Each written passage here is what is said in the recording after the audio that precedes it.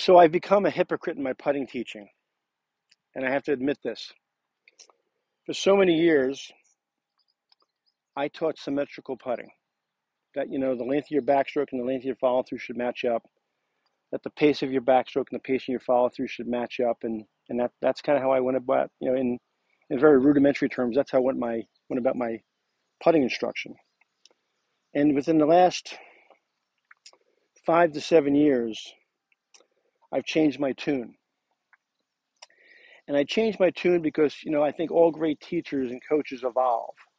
And I started really watching and studying and watching and studying what goes on tour, both the men's tour, the ladies tour, both here and in Europe, and with some of the better players I was working with. And what became very clear to me is that most good putters that I see, with exception, there's always exceptions to every rule, folks, don't putt symmetrically. They make a longer backstroke and a shorter follow through in a very accelerated manner. Okay, they're trying to almost compress the putt, if you will. Okay, kind of like a hammer and nail. If you had a hammer and a nail, and you had a nail here, you wouldn't take the hammer and swing it through the sheetrock.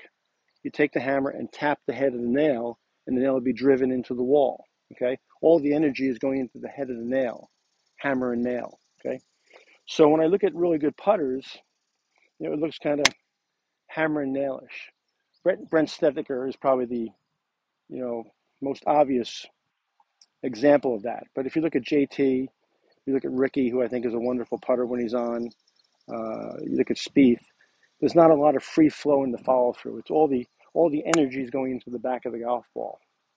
So I'll come out sometimes in the morning, and without even having a hole here, I'll practice trying to feel that, kind of longer backstroke and abbreviated follow through, that longer backstroke and abbreviated follow through. And that ball feels wonderful coming off the face. It feels really solid, accelerated. There's never really much decel in that motion. The ball tends to hold its line better. It's something I've become very fond of and seen a lot of success with my students. Okay, and it's certainly, if you go study the people I just mentioned on our most famous teaching device now, YouTube, you'll see a lot of that. Go look at Snedeker. Go look at JT. Go look at how hammer and nailish they were. Okay, I think you'll get the golf ball coming off the putter face a lot better.